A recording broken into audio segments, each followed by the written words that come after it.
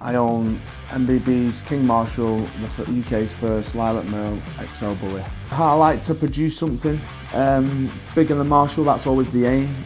Bamboo's definitely going to be exceptionally bigger, but Marshall will always be the king of the Merles. So he loves the sun when it's sunny, he loves to sunbathe, loves to get the rays in, don't you, big lad? Hi, I'm Mikki. I own MegaBuilt Bullies King Marshall. He's the son of MegaBuilt Bullies Aftermath. Aftermath is the perfect structure, color, and size. He's literally 1 in a million dog. This dog is a walking work of art. That's why his puppies sell for $10,000 and up. We flew him in from Vancouver about 18 months ago. So Marshall's about 22.5 inch tall. His head's around 25 inches. His coat pattern is phenomenal. Marshall's very unique. He was the first Merle in the UK, so no one had really seen a Merle in the UK. And he's a big eye opener. Gets stopped all the time in the street just because of his patterns on his coat and how big and heavily set he is. And the development on him is fantastic. Babe, some more treats, please. Should have got these yesterday. What's this? What's this? What's this? What's this? Sit down. They live for the treats. That's their life, these treats. Hey? Hey? So a Merle is a mutation in the coat colour, so it can be any colours, chocolate, lilac, blue, champagne. It's just a mix mash, and so no dog will ever be the same with the pattern, with a Merle pattern. So I didn't initially get Marshall to breed.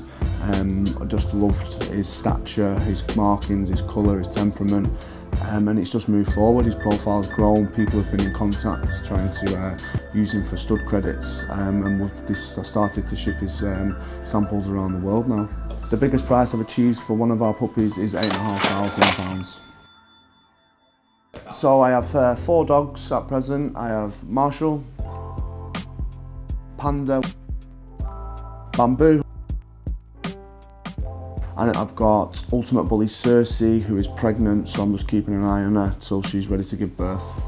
I'd like to produce something bigger than Marshall, that's always the aim. Bamboo's definitely going to be exceptionally bigger, and he's such a handsome boy. He's 9 months old this month, but Marshall will always be the king of the Merles. No, I'm most definitely not a dog person, which I think would shock a lot of people.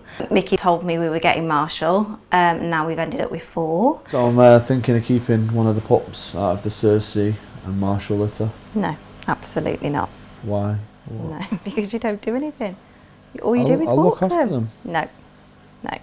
Unless you start mopping, sweeping, cleaning up the poop, feeding them, cleaning all the dog bowls, cleaning all the dog blankets, drying all the dog blankets, cleaning the dogs, brushing the dogs.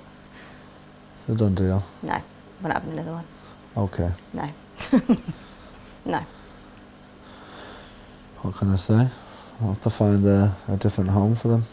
Marshall is the best dog. Honestly, I've never had a dog before. I've never really been into dogs before. It's just been the best adventure. He's a dream. He really, really is. And we're really lucky to have him. I'm just hoping that we don't end up with any more. So when people see Marshall out and about, they're always initially drawn to him just by the size and the structure and his colour patterns, and they'll always tell me how unique he is. People are always intrigued and interested and always want to come over and get to meet the big lad. Today we've brought the puppies from Marshall's first breeding, Thunder in Asia, and we've managed to get 5 of the puppies that are based in the UK together. Right, my dog's Mulan, the big blue one. As I said, she's one of Marshall's offsprings, one of the biggest girls in the litter from his first litter, and she's a lovely dog, lovely, absolute lovely dog. Perfect temperament dog, and we couldn't have asked for a better dog. What's this? Come on! What's this? Oh. What's this? What's this?